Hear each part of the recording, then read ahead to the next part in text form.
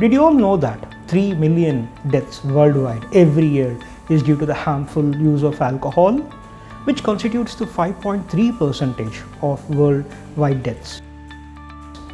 I'm Dr. Satish. I'm here to talk about alcoholism and its harmful effect on us.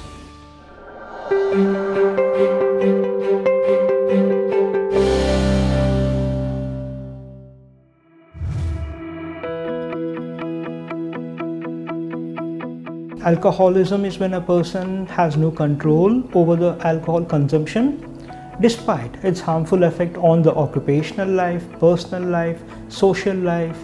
Even a person develops a lot of physical health concerns and still a person has no control over it. This is how we can define alcoholism. So the short-term symptoms can be where a person can show nausea, vomiting, increased heartbeat, or the person can show restlessness, agitation, and the person can even show some sort of an irritability.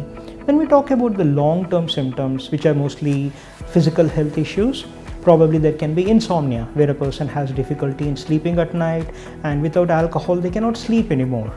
And there could be sexual dysfunction, which is the major cause of alcoholism lately.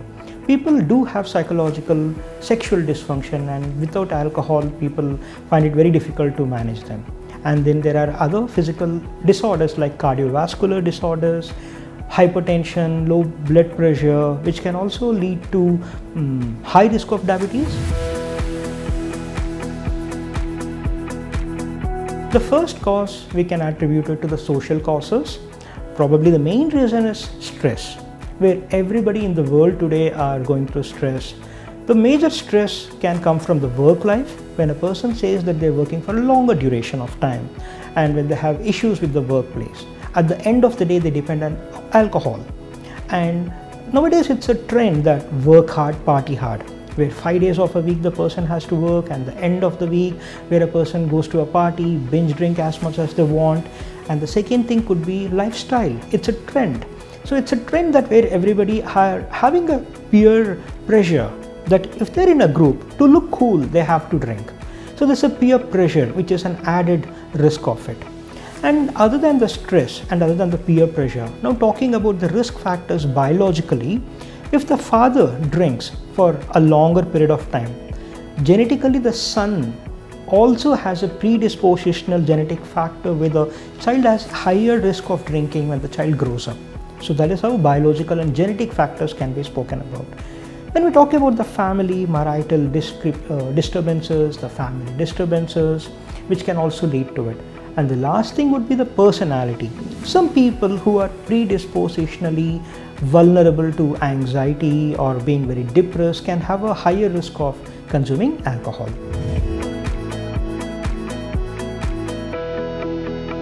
Yes, alcoholism is a medical condition and that requires treatment. In fact, there are various different modalities of treatment.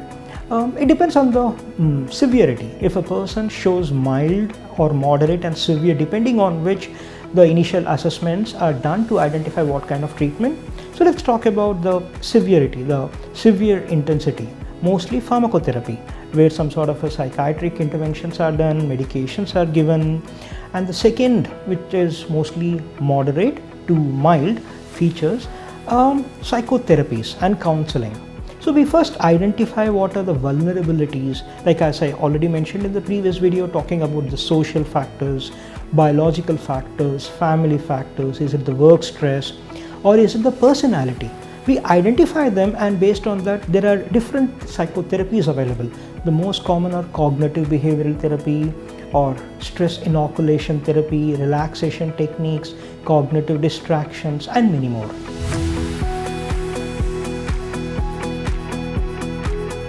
Prevention of alcoholism is definitely up to the stress management. As we previously discussed, stress is everywhere. It's in every part of our day. But stress can never be escaped. So ultimately a person is depending on alcohol to overcome the stressful day or how to relax at the end of the day. So finding a coping mechanism, finding an alternative to alcohol. Alcohol is simply but a habit which can develop into a medical condition. So developing a coping technique where a person depends on social support, where a person depends on family. In fact, we call family as a resilience, where the person who is more accustomed being with the family mostly has a less risk factors of drinking alcohol.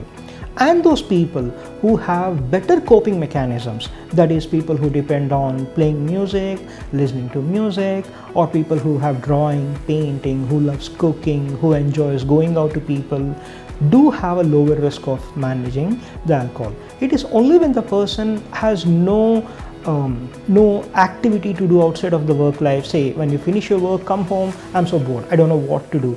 These are the situations where people easily depend on alcohol, and that's how addiction begins. So having a different activity to manage through the day the person can easily overcome the alcohol behavior.